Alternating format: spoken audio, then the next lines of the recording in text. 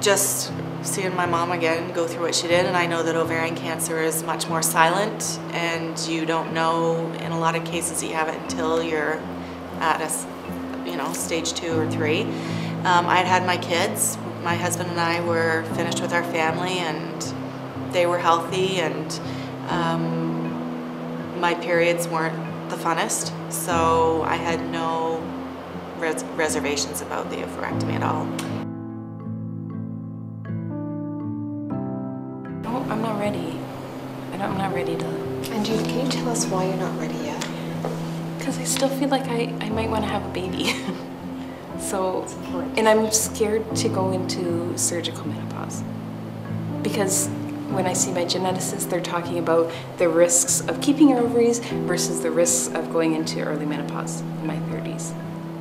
Because there's long-term risks, bone health, cardiovascular health. So you're...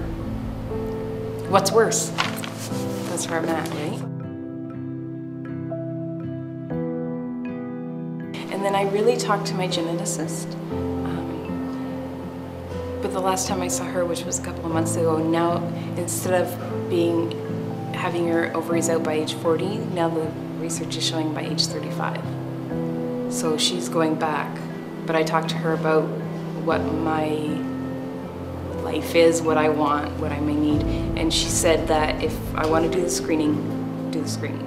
But it's not, she just warned me that it's not 100% accurate, and it won't be, but I'm willing to take that risk right now. Just the fact that I'm unsure. I don't feel sure. When I had my mastectomy, I was sure. I was 100% positive, that's what I wanted to do, and I wanted to do it fast. But this, I don't feel comfortable deciding.